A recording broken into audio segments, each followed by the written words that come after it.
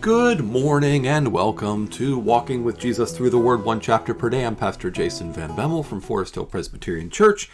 We've come to day 447, which is 2 Samuel 24 is the passage we're at today.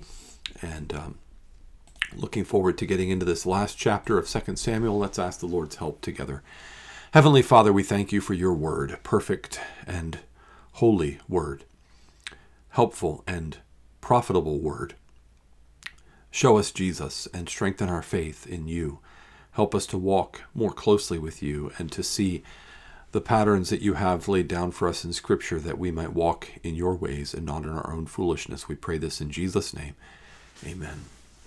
2 Samuel chapter 24.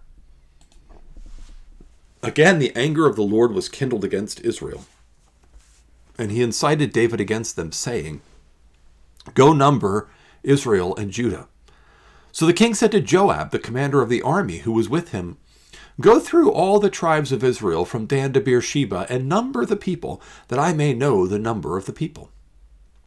But Joab said to the king, "May the Lord your God add to the people 100 times as many as they are, while the eyes of my lord the king will see it. But why does my lord the king delight in this thing?" But the king's word prevailed against Joab and against the commanders of the army. So Joab and the commanders of the army went out from the presence of the king to number the people of Israel. They crossed the Jordan and began from Aroer and from the cities that is in the middle of the valley toward Gad and on to Jazer. Then they came to Gilead and to Kadesh in the land of the Hittites, and they came to Dan, and from Dan they went around to Sidon, and they came to the fortress of Tyre, and to all the cities of the Hivites and the Canaanites. They went up out of the Negev at Judah, at Beersheba. So when they had gone through all the land, they came to Jerusalem at the end of 9 months and 20 days. And Joab gave the sum of the numbering of the people to the king. In Israel there were 800,000 valiant men who drew the sword, and the men of Judah were 500,000. But David's heart struck him after he had numbered the people. And David said to the Lord, "I have sinned greatly in what I have done. But now, O Lord, please take away the iniquity of your servant, for I have done very foolishly." And when David arose in the morning, the word of the Lord came to the prophet Gad, David's seer, saying, "Go and say to David, thus says the Lord, 3 things I offer you. Choose one of them, that I may do it to you." So Gad came to David and told him and said to him, "Shall 3 years of famine come to you in your land? Or will you flee 3 months before your foes while they pursue you? Or shall there be 3 days pestilence in your land? Now consider and decide what answer I shall return to him who sent me." Then David said to Gad, "I am in great distress. Let us fall into the hand of the Lord, for his mercy is great, but let me not fall into the hand of man." So the Lord sent a pestilence on Israel from the morning until the appointed time, and there died of the people from Dan to Beersheba 70,000 men. And when the angel stretched out his hand toward Jerusalem to destroy it, the Lord relented from the calamity and said to the angel who was working destruction among the people, "It is enough. Now stay your hand." And the angel of the Lord was by the threshing floor of Araunah the Jebusite. Then David spoke to the Lord when he saw the angel who was striking the people, and said, "Behold, I have sinned, and I have done wickedly. But these sheep, what have they done? Please let your hand be against me and against my father's house." And Gad came that day to David and said to him, "Go up, raise an altar to the Lord on the threshing floor of Araunah the Jebusite." So David went up at Gad's word, as the Lord commanded. And when Araunah looked down, he saw the king and his servants coming on toward him. And Araunah went out and paid homage to the king with his face to the ground. And Araunah said, "Why has my lord the king come to his servant?" David said, "To buy the threshing floor from you, in order to build an altar to the Lord, that the plague may be averted from the people." Then Araunah said to David, "Let my lord the king take and offer up what seems good to him. Here are oxen for the burnt offering, and the threshing sledges, and the yoke of the oxen for the wood. All this, O king, Araunah gives to the king. And Araunah said to the king, May the Lord your God accept you. But the king said to Araunah, No, but I will buy it from you for a price. I will not offer burnt offerings to the Lord my God that cost me nothing. So David built the threshing floor and the oxen, bought the threshing floor and the oxen for 50 shekels of silver, and David built there an altar to the Lord and offered burnt offerings and peace offerings. So the Lord responded to the pleas for the land, and the plague was averted from Israel. This place, by the way, would become the floor of the temple, where Solomon would build the temple and where sacrifices would be offered. And it's likely the same place, or very close to the same place, where Abraham had offered up Isaac, and it's very nearby to the place where Jesus would carry his cross and die for the sins of his people. It's all in that same general area, just outside of what was then Jerusalem. So this is 2 Samuel chapter 24, and I want to show you something that might help you understand the structure of what's going on here a bit. And these closing chapters of 2 Samuel function as a postlude. Once we get to the end of chapter 20 and the end of the resolution of the Absalom incident, the last 4 chapters of the book really form a postlude. They're not in chronological order. Some of them open with in the days of David as king, or in the days when David was king. And what we have here is we begin with a section about the Gibeonites and how the land was struck with a plague because of the Gibeonites. And it ends with how the land was struck with a plague because of David's census. So it begins and ends with judgment from God. The next section in, the second section and the second from last section, are accounts of the mighty men and their deeds. And then the middle 2 sections are David's Psalms. Chapter 22, which is his long song of deliverance at the outset of his reign, when he had been delivered from the hand of Saul.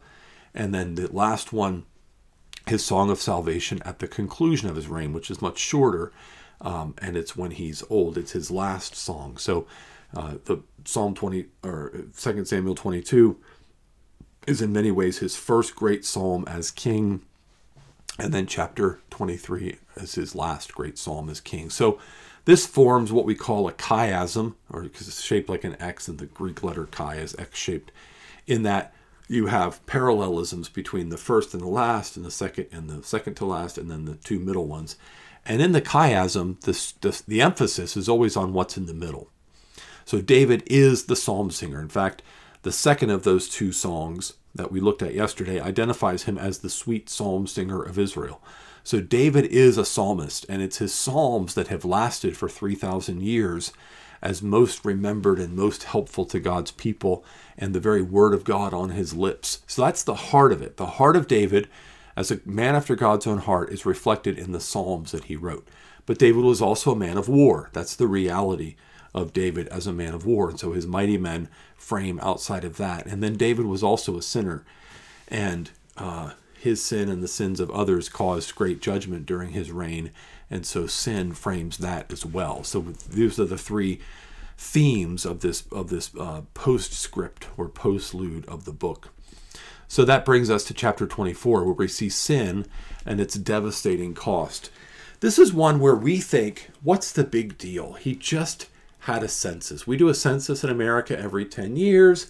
At times, God commanded his people to take a census of the people. What's the big deal? Well, the big deal is that David, as a man after God's own heart, David is one who knows that he is to rely on the Lord, and who writes beautiful things about the Lord as my strength and my salvation. He's my rock and my fortress and my deliverer. I call upon his name, and so I am saved from my enemies. David, who knows all of this and wrote all of this and sang all of this and lived all of this, still wants to rely on the size and strength of his army. He still wants to know, how many men can I muster for battle if someone comes at us? And that is sinful. That is wicked. That is self-reliance and not God-reliance. That is self-centered, self-focused, and not God-centered and God-focused. And it is wicked. And God calls it out as such. It's so wicked that even Joab, who's done some wicked things, isn't comfortable really carrying it out. He doesn't really want to do it. But he does it. And God brings judgment. And the judgment is severe. 70,000 people. So it's a very significant. They were supposed to be subject to 3 days of pestilence. I want you to catch that. In verse 13, one of the options was 3 days of pestilence, and this is essentially the one that David chooses. But they're not even subject to pestilence for a full day. It's from the morning until the appointed time, probably the appointed time for the evening sacrifice. And so it's part of a day, and 70,000 men fall. To fall into the hands of the Lord, it is a fearful thing to fall into the hands of a holy God. And so David sins, and David and all of Israel suffers the consequences of the sin. But then David does something beautiful, which is a picture of what ultimately God would provide. On this land, 1,000 years earlier, just about, David's great-great-great-great-great-great-grandfather was called to offer up his son, a sacrifice that would cost him the most precious thing he had. And ultimately God stopped him, because that's not what God was going to require from his people, but God would provide that. And here God asks David to buy this floor, this threshing floor of Araunah the Jebusite. He's a Jebusite. He's a foreigner.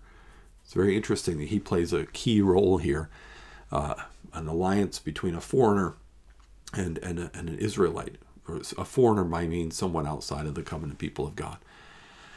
And so here they are together, and David buys the floor and buys the oxen and buys 50 shekels of silver he pays. Remember, Jesus was betrayed for 30 shekels of silver, and he offers up this sacrifice, and the plague is averted. It's a picture of intercession, a picture of sacrifice that turns away the wrath of God, which is a picture of propitiation. Propitiation is a sacrifice that satisfies divine justice and turns away justly deserved wrath. And that's ultimately what Jesus would provide. Jesus provides that for us, very close by to that same place on the cross, under the condemnation of God for our sin. He willingly makes intercession, and it costs him everything. And because of that, we are forgiven by the greater Son of David. And that's why the arc of David's story ends here. Here on the place of sacrifice, here with the sacrifice that makes intercession, here with the propitiation that is a foreshadowing of the great work of salvation that David's greater Son would bring to us. Let's pray. Father, thank you for Jesus, our Savior. Thank you that his death is perfectly sufficient to forgive us of all of our sins and to save us from all of the wrath that we deserve. Fill us with your Spirit and help us to walk after you today. We pray in Jesus' name. Amen. Well, that is 2 Samuel. We've come to the end of it. We're going to pop back over to the book of Acts tomorrow and pick up with Acts chapter 5. Hope you can join me for that. And as always, I hope you have a blessed day in the Lord.